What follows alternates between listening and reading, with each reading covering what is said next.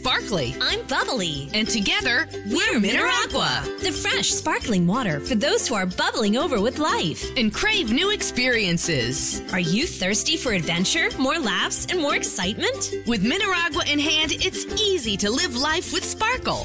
Just look for the glass bottles with tiny bubbles wrapped in blue. And you'll taste and feel the difference of Mineragua sparkling water. Mineragua, get your fizz.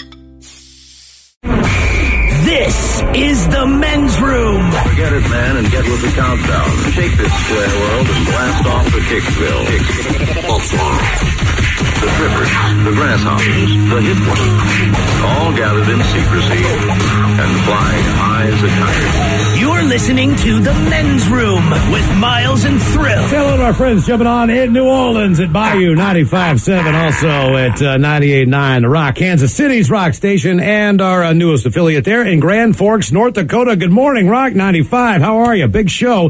Sit and Spins coming up. Ryan Castle, the drug in charge, has the hands-only CPR edition, as Ryan is bringing in some tunes that work with a beat of doing CPR. So if you feel inclined to help someone. If you ever need to help someone, get the playlist ready to go, just in case it happens to you. Pick your favorite song. Where's my playlist, man? Anyway, we go. Just label it CPR. And this guy's dying. Where's the playlist? I just want to hear this song. There's one song before we go. Don't cut it off. No, those are late night jams. Don't you hate it when you put on a song and someone comes in and changes it halfway through? It's like you ask, can you let the just my song go through? I'm not going to cut into yours. You know what I mean?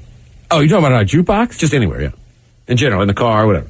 So, but who does that? Yeah, that's what I'm saying. Like, who does that? I don't know. Can't stand that. It's like, let the a lot of play. people. A lot of people do that. I mean, they do. Yeah, I don't know why they give it the option. I mean, the jukebox I get, right? Because you're hoping to be a little more incognito. But like in the car, if you're rocking out, someone just punches away. Like, what are you doing? So get ready. We're going to give you a bunch of CPR songs. And what you don't need to know has legends that are actually true. In our question today, as we talk about some animal encounters, there have been a lot of them lately. 22-year-old man in Coleman, Scotland, after a bulldog ripped off his genitalia, the whole kit and caboodle.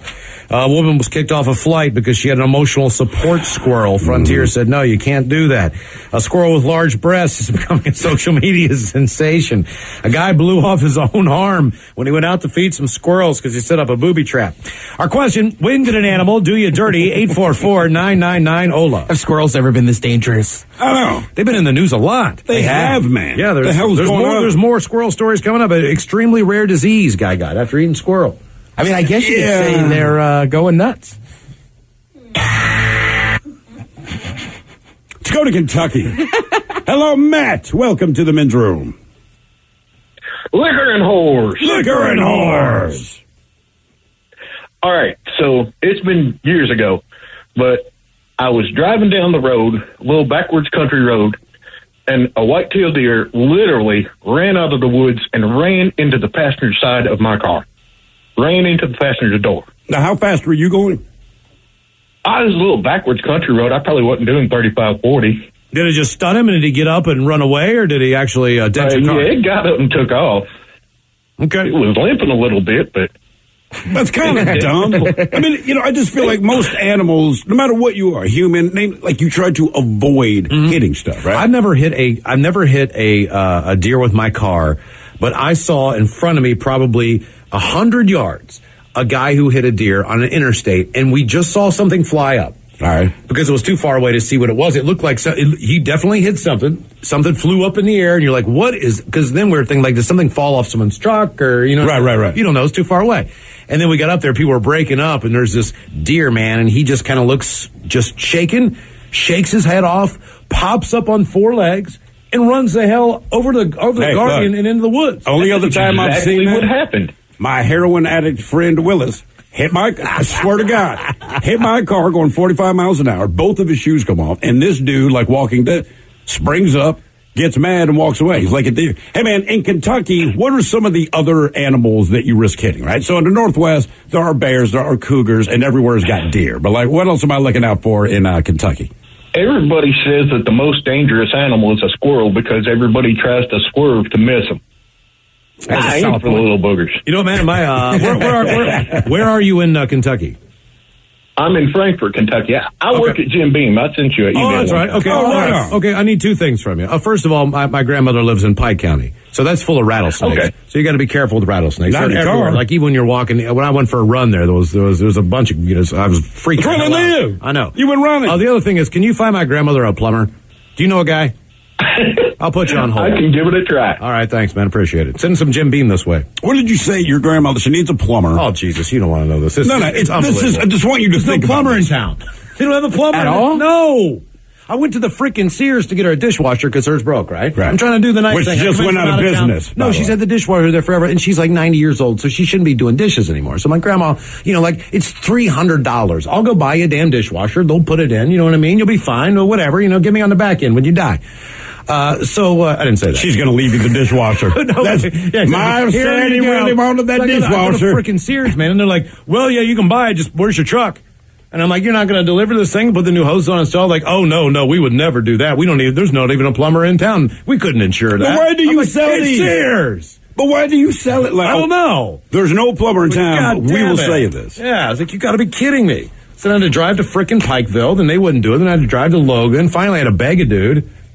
What'd you do, really? Oh, you know what I had to Come do. on, man. You know what to do for a different dishwasher. When did an animal do you dirty? 844-999-OLA. I guess then you added in a Hoover. And a vacuum. Hello, Kelly. Welcome to the men's room. Hola. Hola. How are you guys doing? Well, sir, how are you? I'm doing great. I'm off work. Nice. Best part of the day. Okay.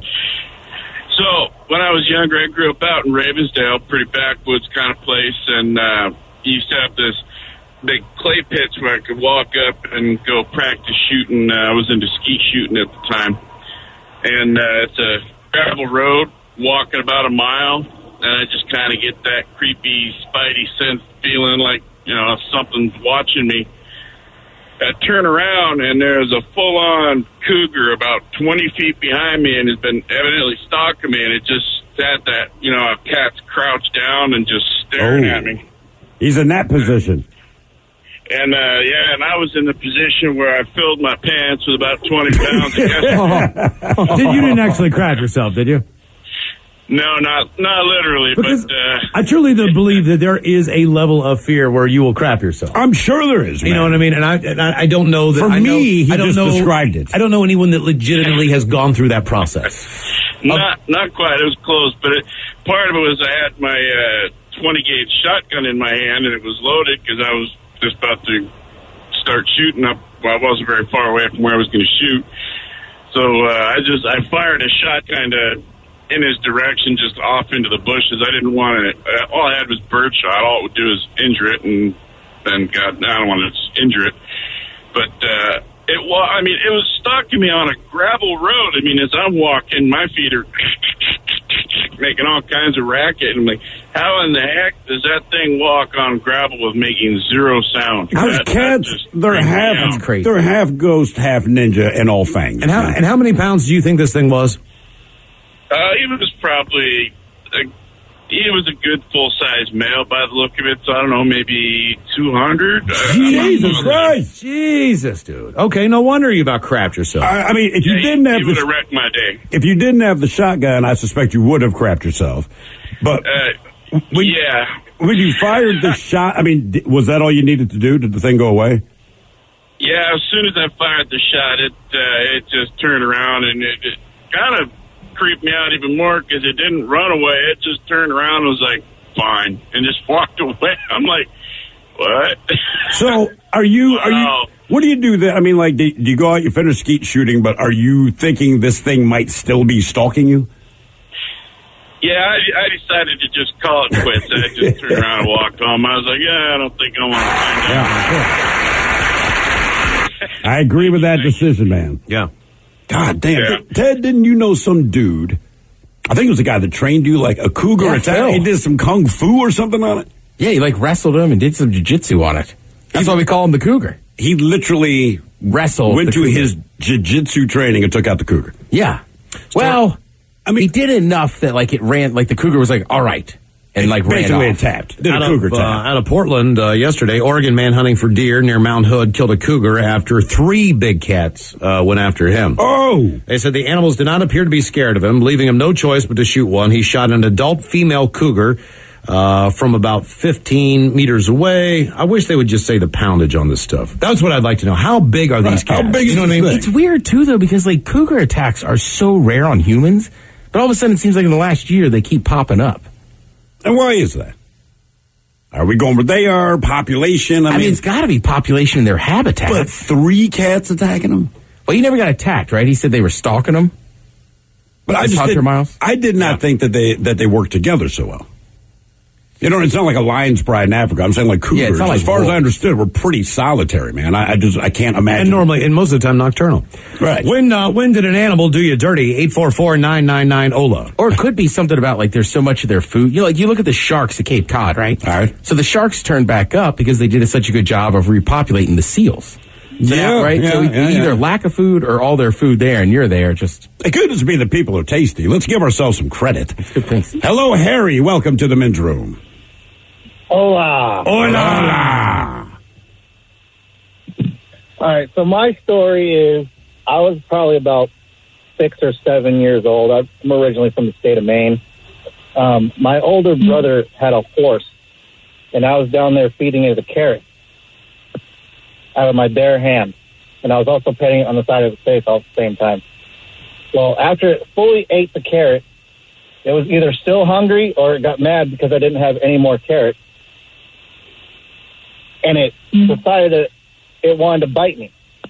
Well, the place that it bit me on, it bit me on my nipple. It almost bit my nipple. Oh, damn. Oh, no. Maybe you want a pepperoni. Oh, no. Was it a cold day? I mean, were you... It was not a cold day. Okay, all right. I don't know if it was sticking around. How bad was your nipple damage, man? It was basically just dangling there by a piece of skin. You had a dangling nipple. Oh, like a dangling modifier. Yeah. It's like that piece of pepperoni that hangs off the side of the pizza on the cheese. So, do they just stitch it back on? Yeah, they just ended up throwing it back on. How does your nipples look now? I mean, like, if you were to look in the mirror, do they look, are they equal? Horse-bitten? Are they off a little bit? A little bit, not too much. I used to have a perfect, like, circular scar around that nipple that almost got bit off, but it kind of faded away over time. Okay. That's a hell of a story at the bar. Like, look, man, I'm going to show you my nipple. I know it sounds weird, but I was once bitten on the nipple by a horse. So I still hate horses. Oh, Jesus. Don't put on the Kentucky Derby, man. What bit my nipple? Makes my nipples hurt just thinking of it. Ryan Castle, Drug and Charge, coming up to Sit and Spin today. We'll have the hands-only CPR edition of more of your calls on our question, when did an animal do you dirty? You are listening to the Men's Room Radio Network. We return to the men's room with Miles and Thrill. All right. This one's going to get weird. Follow along. A man in New York, he developed an extremely rare and fatal brain disorder after he ate squirrel brains, according to a new report about the man's death. In 2015, the 61-year-old man was brought to a hospital in Rochester, WCMF, after experiencing a decline in his thinking abilities, and he lost touch with reality, according to the report. The man had also lost the ability to walk on his own.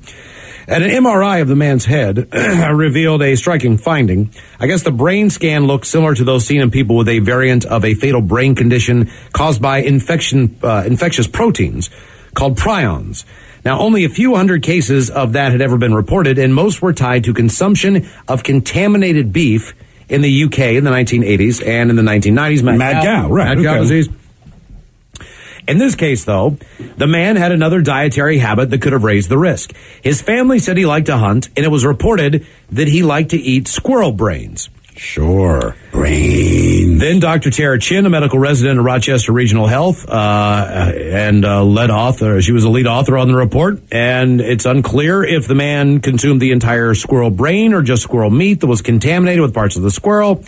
She did not treat the patient, but she discovered the case while writing a report on basically mad cow diseases and other things that the hospital has seen in the last 5 years. So basically, this guy died because he ate something that was either contaminated within the squirrel brains or the squirrel itself. I just feel like, man, if you're going to eat squirrel brains, you're just putting yourself at the risk. Just go for a better cut of meat.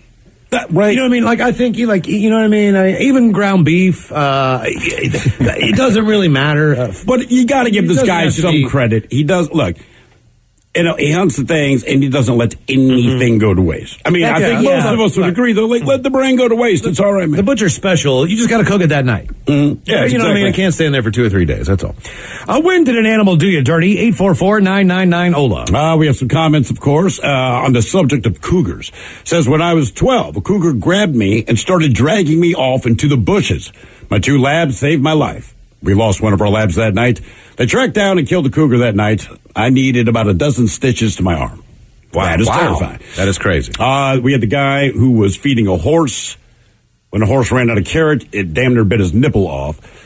Someone says, I've had my nipple, ear, nose, lip, and tongue pierced by my beautiful big white cockatoo. Oh, man. Your nipple, like to me, once you go for the nipple, you're out. My dad's parrot used to nail you on the ear. Yeah, I mean, so if you had him on your shoulder and for some reason he just decided to turn, he just goes zap and you go, ah! That's why I don't put him on the shoulder. And this guy, as far as animals doing you dirty, I've had a similar experience to this guy. My girl and I were getting busy. She was facing down. I had a leg up on the couch while standing. At the crucial moment, I felt the tongue on my berries. It was her dog. Worse yet, put me over the edge to finish. Oh, man. It is a horrible feeling, man. When bad feeling. Well, I'm just thinking of the when did an animal do you dirty? 844-999-OLA. At least you got a tongue, man. I got a cold ass nose. It made contact with the Buckeye dude. It was alarming. I was so mad at this dog. The dog didn't know what it did wrong, but it could just tell by my temperament.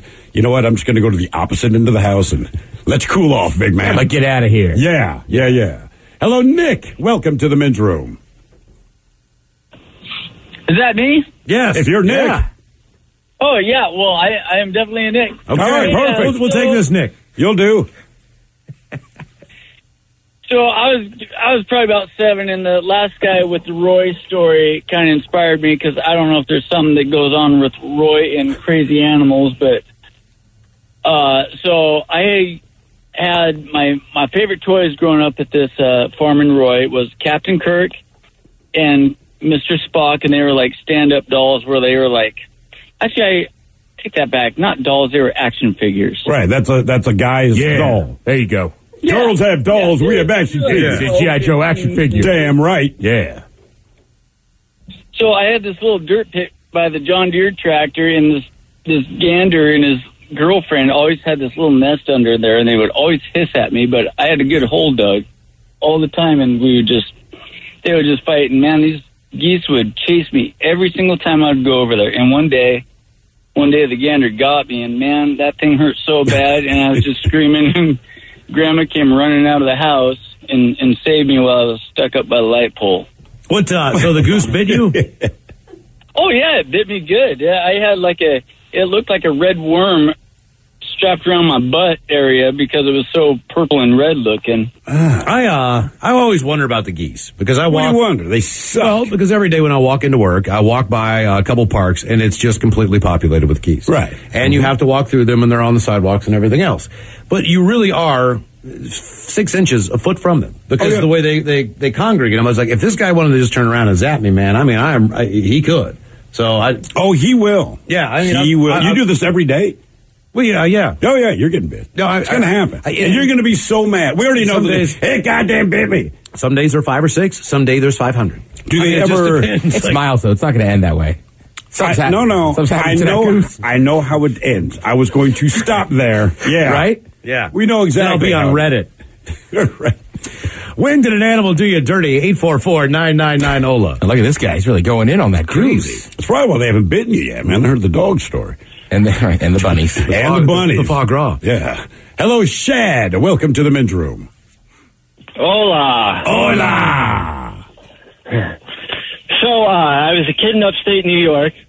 I was about 9 or 10.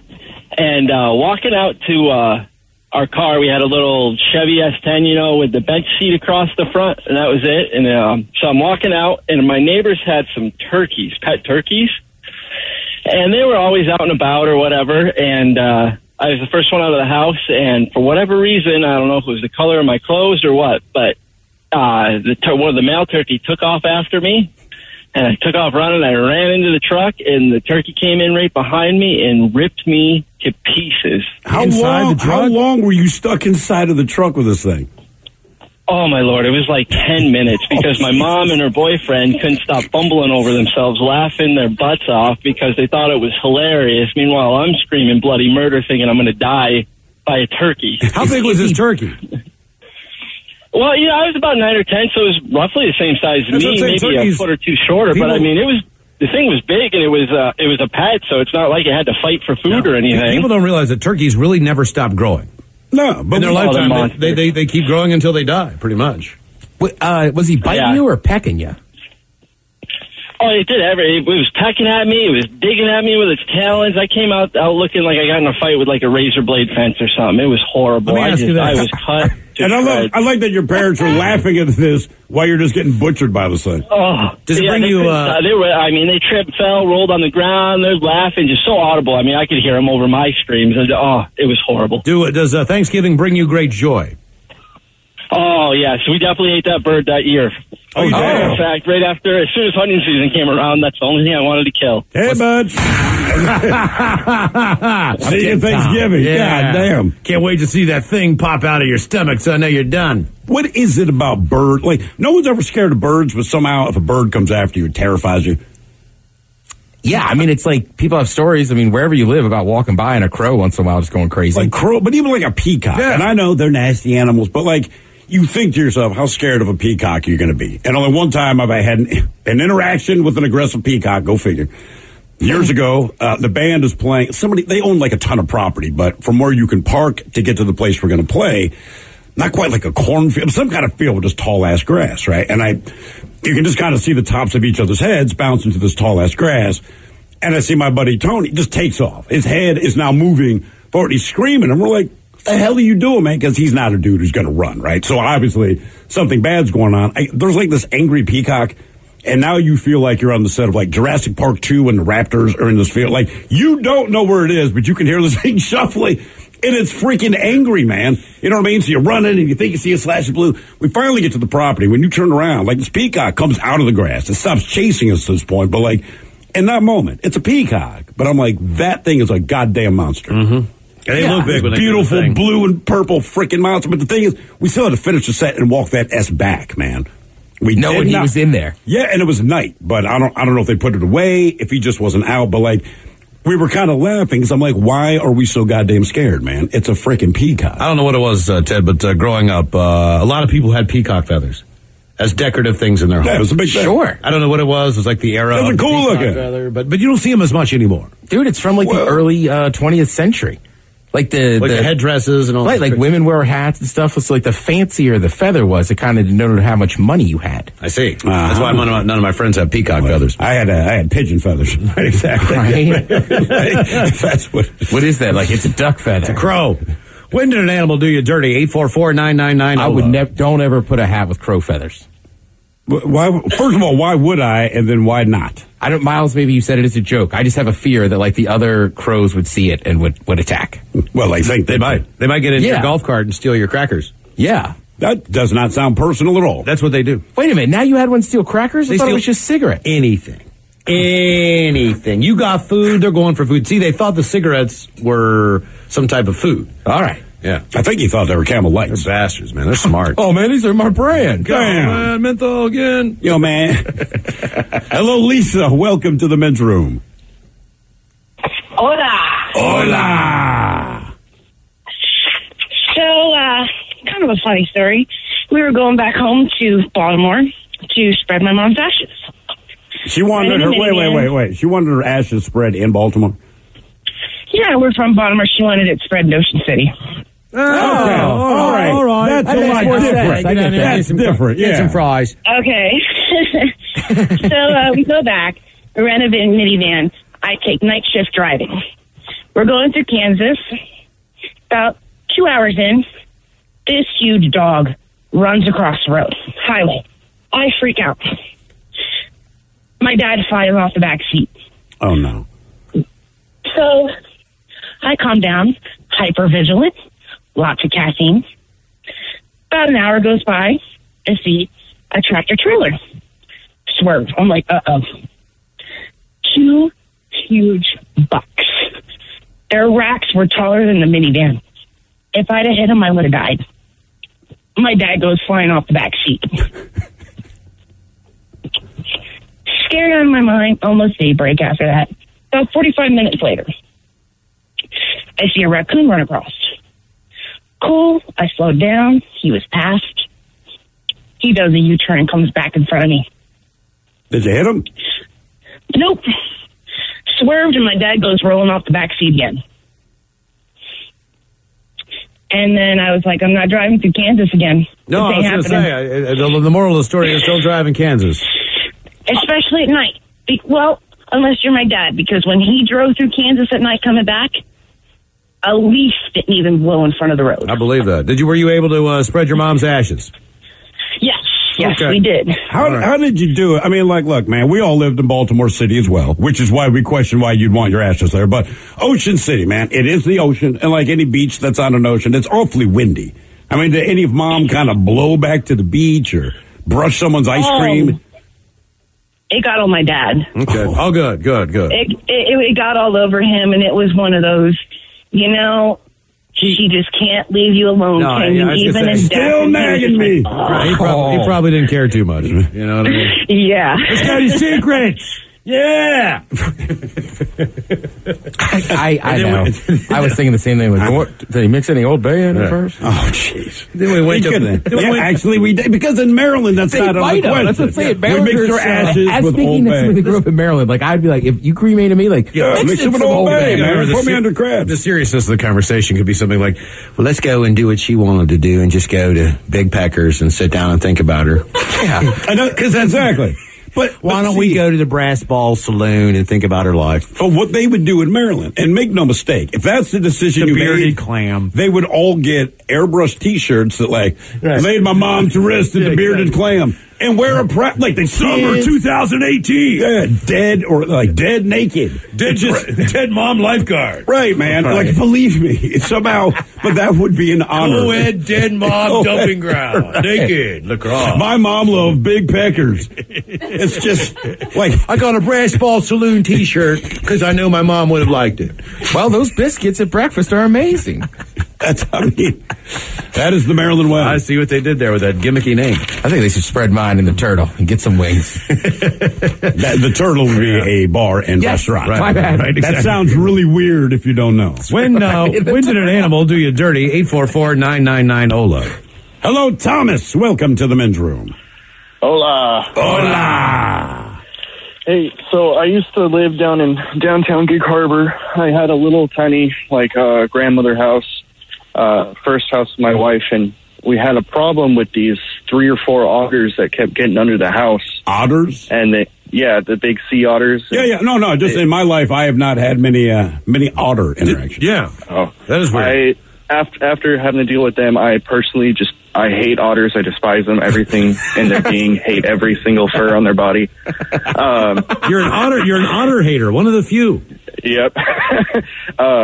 And they kept getting under the house. They're scratching up the floorboards, destroying, crapping everywhere. Would waft in, stink up the house.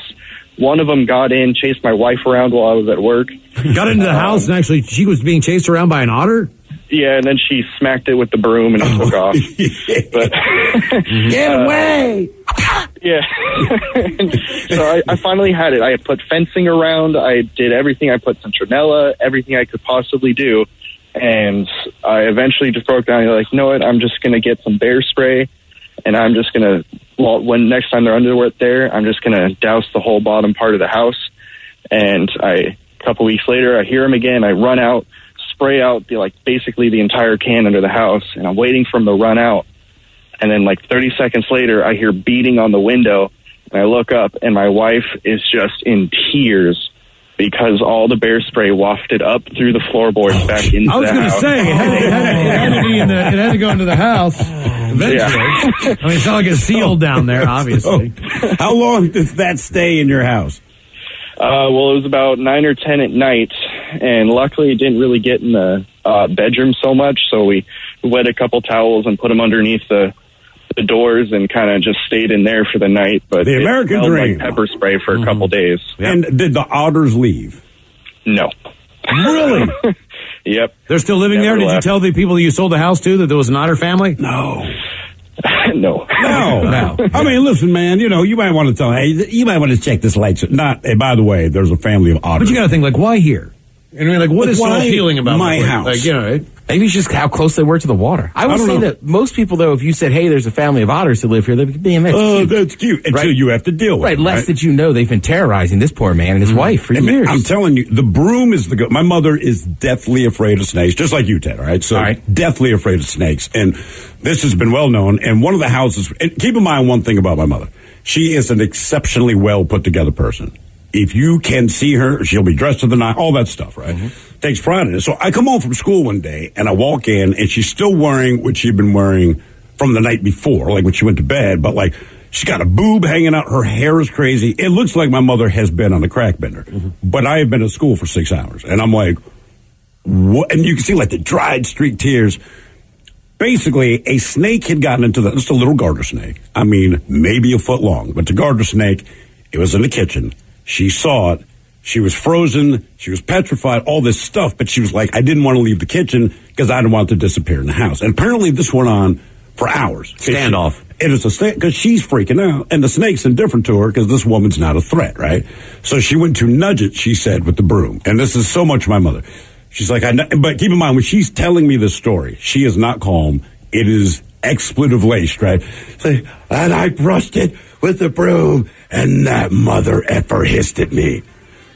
You don't hiss at my mom in her home, apparently. In that moment, basically the snake hissed at her, and just after hours, she snapped and beat the living piss out of this thing with the goddamn broom. Don't F with me in my house. I'm like, Mom, I'm gonna grab you something to drink. Just sit down, take a load off. It's okay. When did an animal do you dirty? 844-999-OLA. Hold the line. More your calls coming up. You are listening to the Men's Room Radio Network. Hola, bitches. You're listening to the Men's Room. A grizzly bear attacked an elk hunter who surprised the sow and her cub north of Yellowstone National Park with the bear sinking her teeth into his arm and clawing his eye before another hunter drove her off. The victim recounted the mauling of Bob Lagassa in the Gallatin National Forest was at least the 7th bear attack on a human since May in the northern Rocky Mountains. He's awaiting his second surgery. He told the AP in an interview from his hospital room in Bozeman that he and his hunting partner were moving towards some elk when they heard a growl. It was a 2-year-old cub and its mother about 12 yards away from the tree that he had just stepped away from. After the cub growled and moved aside, then the mother charged. I was hoping it was going to be a bluff charge, and halfway through I realized this is going to be the real deal. The bow hunter from Hayden, Idaho didn't have time to reach for his bear spray. The grizzly bit his hand, breaking a bone in his forearm and clawing at his eye, leaving a gash across the bridge of his nose. His hunting partner, Greg Gibson, discharged the bear spray and the grizzly let go. Then he pulled out his own spray, but inadvertently, he sprayed himself with a mace-like mist. Gibson discharged his canister again, and the wind blew the mist back into his eyes as the bears ran off. Less than 3 weeks earlier, the two men made a bear spray safety video for Gibson's Montana Guide Service. Now both were on the ground, blinded by bear spray. The men were eventually able to get back to the truck there. When did an animal do you dirty? 844-999-OLA. Hello, Keith. Welcome to the Men's Room. Hey. Hola. How you guys doing? Doing well, sir. How are you? Not too bad. On my way home. Okay. At work. So, this actually happened about 2 weeks ago. I am heading home. I live in Eatonville, heading up 161. It was pretty dark out. Car was coming towards me with its brights on, and so I just shielded my eyes. And right when the car passed, I just happened to look over to the left, and right out, my peripheral, I saw what I thought at first was a bush until I actually focused and saw it was an elk. And I started to slow down, but it stood there, and then it decided right as I got, I'll say probably about 5 feet away from it, it decided to just trot across the street. And keep in mind, this is the third time it's happened that I've almost hit wildlife out here on the way home. And as it darted across the street, I slammed on the brakes and had to swerve into oncoming traffic. Luckily, the car behind it was far enough away that, I didn't hit it head on. But as I hit the brakes, I swerved, and I just must have clipped his hoof. When I got home, I noticed that the only damage that I had was just a chipped piece of paint off the bumper. Huh. Meanwhile, he has painted nails. Right. And he's hurt. Yeah, now he's got painted nails. So what else have you almost said? What were the other two occasions? The other two occasions were deer as well, and there was another pack of elk. Because right after 304th, I do believe there's an elk farm right around that area. I was actually on my way to work in my box truck at the time. And it was like 6 of them jumped across the street. Jeez. Two were the smart ones, and they stayed on the side while the others decided, hey, man, let's go for it. And, the box truck I had at the time was pretty large, so if I would have hit those guys, it would have been pretty bad for everyone. You'd be surprised how many people die that way. As far as auto accidents go, obviously you wrecking other vehicles, you do solo crashes, but right there, like if you consider deer to be the animal that kills you, technically is responsible for you, it's like right there up there with a mosquito and other animals that, play a part in spreading disease or anything else. All right, well, the guy's an elk farm, right? So there's always elk around. So if it's an elk farm, do you just not have fences? Or is there no parameter? You know what I mean? Yeah, right. Maybe other elk just come by to visit him in the pen. I mean, like, you drive by is it a wandering elk farm? It's like saying, I have a cow farm. Well, where are your cows? I don't know. They're just down the road. Walking around, I figure. You know what I mean? Like, you don't slam through pigs. Do they know to come home? I don't know. I just feel like... That's what I'm saying. Maybe they're not coming home. Maybe it's just like, maybe they're just going to the elk Miles lodge. is over there at the farm. We got to go visit him. Sniff his butt or whatever It's else. like if you have a prison in the middle of nowhere, that's probably the place where you'll see the most humans.